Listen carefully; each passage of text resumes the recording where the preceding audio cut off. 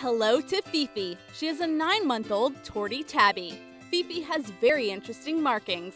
Her back is mostly a speckled mix of browns and black, while her forehead has an orange tabby look before switching to a black and brown tabby stripe.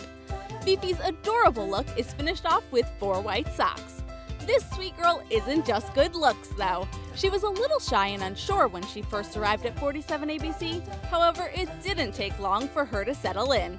By the end of her visit, she was on her back, begging for belly rubs, a sure sign of a good time. Fifi was very happy to be smothered with affection and kept coming back for more.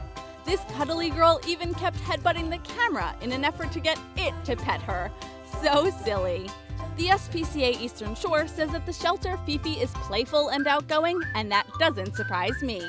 I did offer her a string, but she was more into cuddling than playing during her time at the station, which was fine by me. Fifi seems like she'll adjust to just about anything and will make a great addition to any home. Can you find room in your heart for Fifi?